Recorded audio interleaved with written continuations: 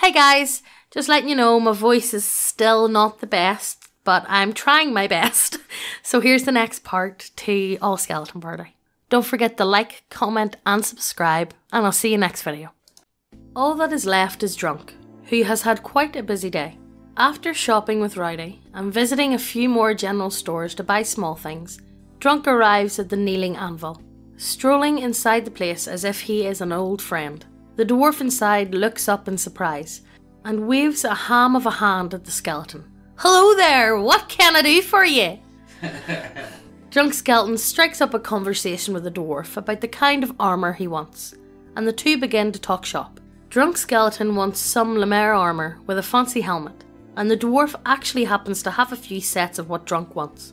The skeleton hums and has over a few of the selections, and finally decides on an Abelararian variety that has a long skirt of the plates and a very strong looking chest piece that sits on top of a gambeson, with steel plate shoulder pads and arm armour that's also covered in the small plates. The dwarf eyes the skeleton greedily. Tell you what, you let me have a few strong pulls from that tankard and it'll be free. Yeah, that's a not a bad deal now, but well, I know it's a dwarf and all, but like, can he handle? Oh, you can handle it. Aye, okay. Drunk, naturally, thinks that it's a hell of a deal. The dwarf whoops happily and takes the tankard from Drunk's hand, having heard about it from those who've seen Drunk use it in the city, and pulls out a gigantic water jug.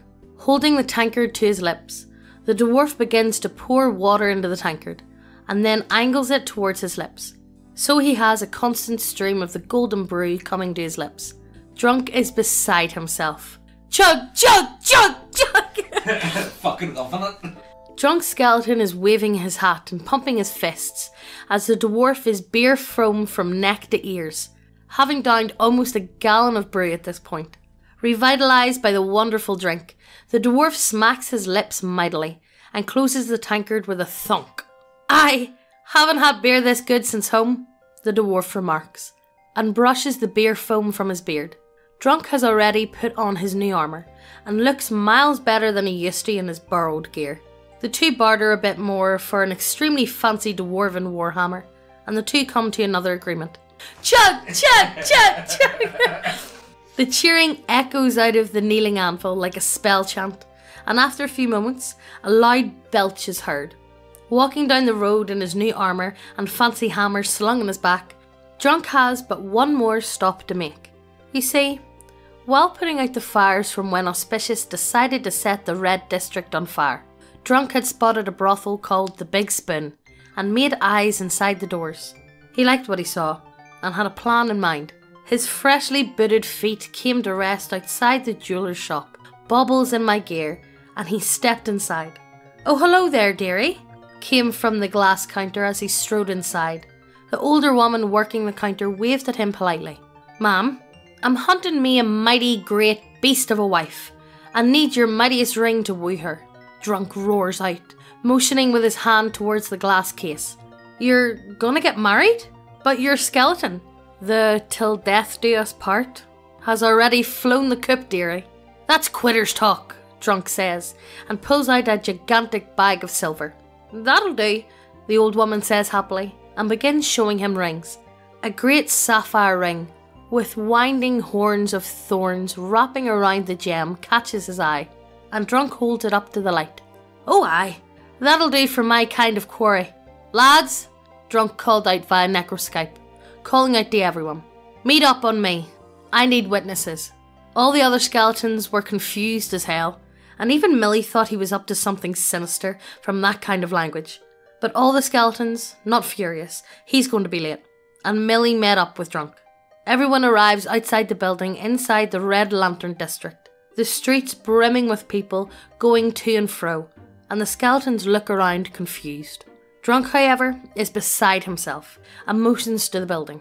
It's quite quaint, with 3 stories and a wraparound porch, but the doors are taller than normal, as are the windows, with dark cream curtains covering the windows from inside.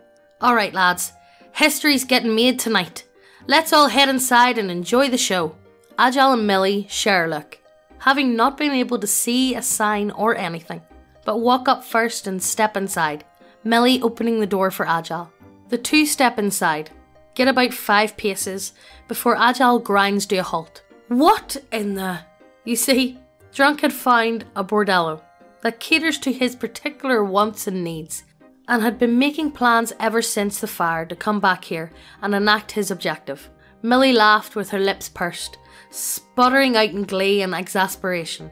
Inside the room, not a single woman was under 6'5", and the women were muscular in nature as well.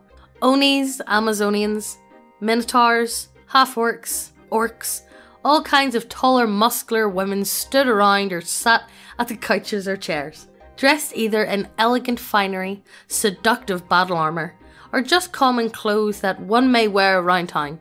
"Are you kidding me?" Millie cries out, laughing more as the rest of the skeletons poured in behind her. The skeletons had about the same sentiments as Millie. "What did you bring us here for?" cried Rowdy. "We don't even have the tools for this trade."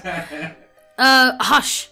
I know what I'm doing," Drunk purrs, and straightens his helmet before walking towards the staircase. Agile finds an empty couch and sits down, setting Millie down as well. The women find Millie just cute as a button, and bring her tea and cakes while sitting around her on the couch. A monster of a woman leans in behind Agile and wraps her arms around his bony neck, nuzzling the barrel of his rifle out of the way. "Look at you being the stoic bodyguard. You've been carrying her around all day." Her arms were as thick as tree trunks, and Agile swallowed nervously while Millie thanked him for the cake. "What on earth is going on down here?" came from upstairs, as Madame R walked down the steps, her elegant ball gown channeling every inch of Dolly Parton as it could. She was a dark red Oni woman, with 2 short horns on her forehead and very carefully braided white hair rolling down her shoulders. Garbo's thought a lot about this. Yeah, really put into detail. Really big detail. Yeah. Draped along her strong but elegant body was an evening dress, with a great wolf fur shoulder wrap, and amusingly enough, boots of hard leather and buckles poked out as she walked. The skeletons all froze, as Drunk Skeleton wiped away at imaginary eyebrows, looked back at them with a winking head nod, and began to walk towards her. "Oh my, look who it is again!" Madame R purred at Drunk, her smile genuine. She came to the bottom step right before Drunk, who whirled off his ridiculous Inquisition hat and bowed low. Agile looked on, his arms folded angrily. "This is just fucking ridiculous!" Millie, however, was having a rather nice time of it, as the ladies, if not the whole city, knew of the skeleton darling, the one who lost her leg. "Mr. Agile, look! They made little drawings on the cookies," Millie said happily, and showed Agile the sugar cookies that had royal icing flower patterns on them. "Wonderful," he muttered, and had to keep ducking and weaving to get away from the large Amazon woman who kept trying to hang on to him from behind. Rowdy and Auspicious were flabbergasted. "He can't be serious." "I think he's serious." "Look at the size of the one in the chair." This was all background noise to Drunk, as he looked up into Madame R's eyes. "Well, if I may, madam, I'd like to ask you a question first of all." She looked down at the skeleton, her eyebrows raised. "I'm all ears." "I bet you are. Now, when was the last time you considered children?" The woman crossed her arms and rested her cheek on her fingers. "A long time ago. I found if I stood up, men were never able to reach me." And she says this with a rueful grin. "Children?" The skeletons all roar out at once, and Millie has to quickly grab a napkin to catch the tea spilling out of her nose. A muscular Nord woman with beautiful swirling tattoos laughs into her shirt, snorting loudly. "Well, lucky for you, I won't need to." She looks down at the skeleton and blinks a few times. "Alright, wasn't expecting that. I'm a little confused. What brings you here then? If you want babies, yet no one to make them?" At this point, Furious opens the door and walks in, skidding to a halt as he sees Drunk down on one knee in front of an Oni woman, Rowdy and Auspicious standing horrified in the middle of the room, Millie coughing and laughing into a towel, and Agile staring as angry as could be at Drunk while being hugged from behind by a woman that looks like she uses boulders as toys. What did I miss?" Rowdy and Auspicious fill him in, while Drunk continues. Drunk goes on to explain that he wants his name to continue on after he goes back to being dead, to continuing his legacy and name. "All I want from you is to adopt a sweet little cherub, and for him to take my last name of O'Connell. Madame R is taken back, but seems to find the sentiment almost darling, and fans at her neck with her hand. Good heavens! You're almost too pure for an establishment like this, she says with an airy laugh, and the entire room is either giggling or staring on in abject horror. However, she looks back down at Drunk, and beckons him closer in a whisper. As flattering as it is, and you wanting a child not your own simply to carry your name, I may know someone here that can fit the bill, and is even prettier than me. Impossible, Drunk says with a head wink. Madame R motions towards another Oni, standing some feet away, who's wearing what looks like loungewear. You can have me, or you can ask Abigail. She already has a child.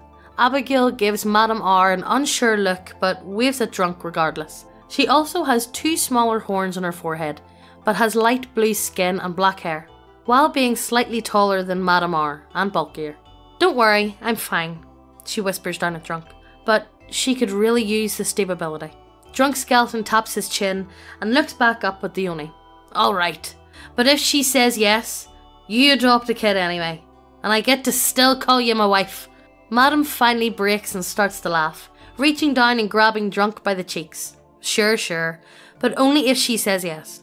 Abigail was confused when Drunk walked away from Madame R and instead came up to her, but quickly caught on what he wanted, and agreed to Drunk's request. With that, Drunk got back down on his knee and asked Abigail to be his wife. Aye, till death do you part, shouted a Minotaur woman, and the room broke into uncontrolled laughter. Nonetheless, Drunk slid the ring onto his finger and handed her a small bag of gold, and another handful of coins to Madame R. It was only after that everyone noticed Furious standing there with a mechanical leg, and Millie noticed before anyone else. Is that a leg? Is it for me?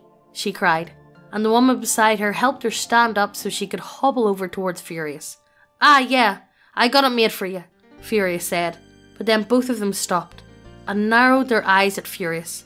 What on earth is that armour? Is he wearing the gimp suit? He's wearing the gimp suit. Oh, for God's sake. Millie asked, puzzled, and the woman holding her began to try and suppress her laughter. Oh, that's definitely Gonboro's work, she snorted, and the rest of the ladies began to crowd around Furious. Look at how far back her legs are. You'd right die if you tried that. What on earth is he doing with his elbow? The attention of so many women at once almost made Furious start emitting bone steam before he finally broke away to show Millie her leg. The spring-loaded dagger was a crowd favourite, though the flamethrower and self-destruct had Agile rattling most angrily and asking why he had her leg made into a bomb. The 2 skeletons bickered while Millie reloaded the dagger the way Furious showed her and grinned happily down at her new appendage. Auspicious Skeleton, seeing the Minotaur woman, decided to try something and began to try and woo her. Not with charisma, but with animal handling checks! Yes! Oh, what your would be... Oh yeah, Auspicious would be great. Yeah. But... Unfortunately for him, she is quite smitten by the charming little skeleton, and they two begin a long dialogue, even going as far as to Auspicious asking the Minotaur woman for a date. To his sadness, the Minotaur woman declines him, saying she doesn't date customers, and that it would interfere with work after all. Auspicious pushes his luck, and tries to convince her to at least meet him for breakfast. The skeleton holds out his arms for a hug.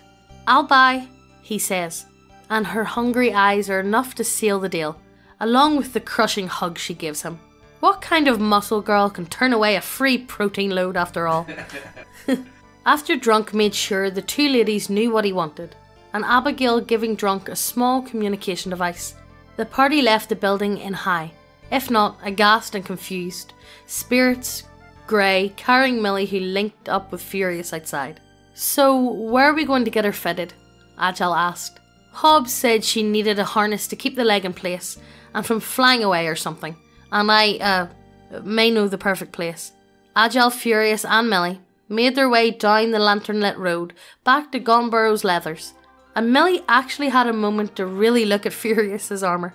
Huh, there's even thespians and geese on your armour, Mr. Furious. Agile moved around Furious so Millie could no longer see his armour, and glowered at the skeleton. Look, Millie, Sometimes you gotta ignore how stupid something looks because of what it does. Let's leave it at that, Furious growled, and pulled the mask up tighter on his face.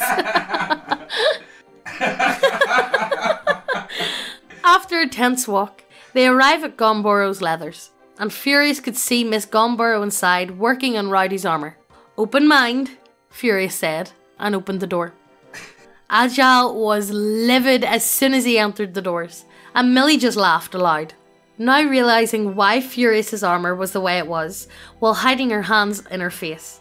"Oh, welcome back," Miss Gomborrow chirped cheerfully, and ushered the skeletons and the girl inside. Over the course of several hours, Miss Gomborrow modified some of her intriguing belts in order to make a discreet leg harness for Millie, who took it all in a stride. After all, she was excited to get this fancy new appendage. While this was happening, Agile was just looking around the walls, clicking his jaw in outrage and disgust. "Can't believe this is where you do your shopping. Look man, it's good stuff." The skeletons waiting around and poked at Rowdy's armour while the last bit of touching up was done on the leg harness, and with the knee joint locked, Millie was able to wobble around a little, which made her laugh with rich happiness. Miss Gomborrow then had a small request from Furious, in which she stitched on some very angry eyebrows onto his helmet. Yay! Agile bought a leather mask to be polite. And Millie, not sure what to do, said that maybe a whip would be handy. "Nope, we're leaving," Agile said, and scooped Millie back up into his arms and rushed out of the building, the doorbell ringing behind him. "I'm sorry, they are so weird," Furious says, hands on his hips. "Here, just in case she wants it," she says, and hands Furious a normal-looking bullwhip. Normal, except for the goose holding a whip in its mouth embossed on the handle. Furious laughs, thanks her, and heads out of the building to meet the rest of the skeletons at the Slowpoke, their inn of choice. Inside, the skeletons finally regrouped and sat down with the rest of the group, and Millie was showing off her new leg to those who had not seen it yet. Rowdy noticed First had also gone shopping today, as she was wearing some new leggings, a combat harness, some small piece of armour and a chest piece. I really want this combat harness. No. "First, where did you go shopping?" Rowdy asks politely, looking over her gear. First think it was animal taming shop." Rowdy, Furious and Agile looked at each other, but don't say anything. Wait, did she go to the sex shop as well? Yeah, that's what I'm not. Kyla, after hearing about Millie's leg, claps her hands together. "Alrighty, let's get this thing running, shall we?" Why is Garbu made his party? I don't know, all wearing gimp suits. Oh, it's pretty funny, like, I enjoy it. And begins to rub her palms. Furious and Agile leap forward, holding up their hands. Whoa, wait! Furious shouts. She said that only stable magic would need to be used. Kyla looks at him, her brows knitted and a curt frown on her face. "What do you mean? I've kept you boneheads up and running. What's more stable than that?" Furious looked up at Agile for help. She said lightning and fire were best, and that's, anything else may be dangerous. Especially necromancy, blurted Agile, and Furious punched his shoulder. "Oh, I see how it is," Kyla says, holding her chin up slightly as she crosses her arms. "This is standard discrimination against necromancy, isn't it?" The skeletons do their best to tell her that's not it, but Kyla isn't having it. "What's so wrong with necromancy? Pyro magicians set people on fire all the time, but because they can power stream engines, it's okay, is it?" Kyla takes a hand out and holds it palm out, cocking her index finger with her thumb. "Too bad. I call the shots," she growls, and flicks her little smote of purple energy towards Millie.